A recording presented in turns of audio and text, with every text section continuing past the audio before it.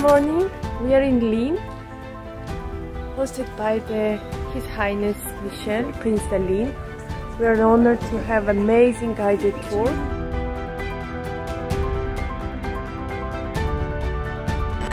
Guide itself was really humble person, and we really like. He's the prince. Yeah, sure, he's the prince. He's a really interesting person. True noble person. We had short historic course as well. Yeah, we touched the historical aspects of Belgium, also relations with the Polish nobles, and it was really interesting, I would say. We learned many things during the study trip overall, from Brussels to Mons, from Mons to Luxembourg. But we are going back to Brussels. Today we have the meeting with the Vice President of the European Parliament. Hopefully it will be also very interesting and fruitful. Yeah, nice end of our trip. See you! Bye!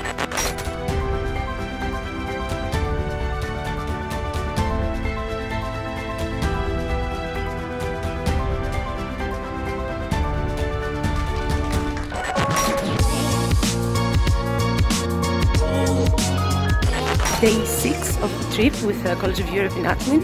This is our final day. We'll be heading tonight back to Warsaw, so it's a very bittersweet moment. We're all quite tired, but we're all so excited to be part of this experience. It was one of the best trips, from what I've been told at least. Yeah, so we are having right now a tour around the city of Helsinki. We're about to go to the Rock Church in the center of Helsinki, which is apparently this architectural marvel.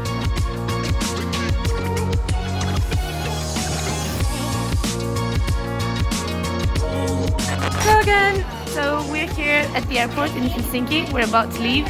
As you can see, we loved our trip. We don't want to go back. Do we? No. No. This is? No. No. And we're really, really sad. Yes, we are.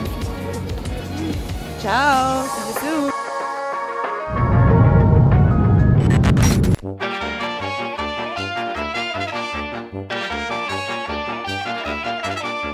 Hello!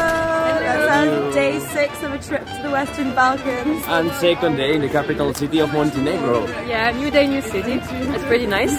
We are currently walking for a conferences with two ambassadors. Ambassador of Poland and Ambassador of Austria. And then there is a representative of the EU in the delegation of Montenegro. So we are quite excited actually. And then we have the big event of the day because we are meeting with the president of Montenegro.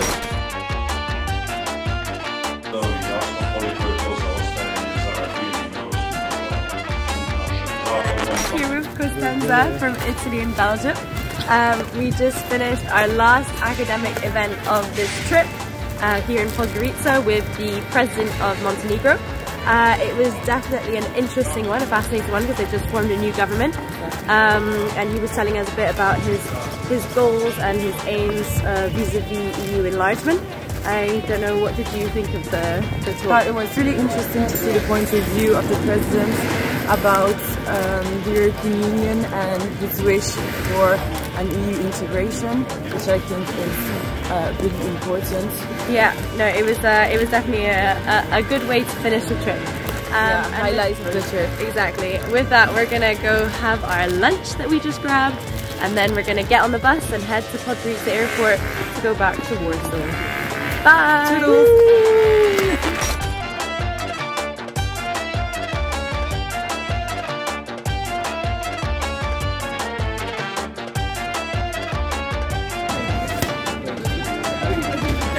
And that's us in the airport in Warsaw. So we're officially checking out. Na na na na na na na na na Natolin. Na na na na na na na na Natolin.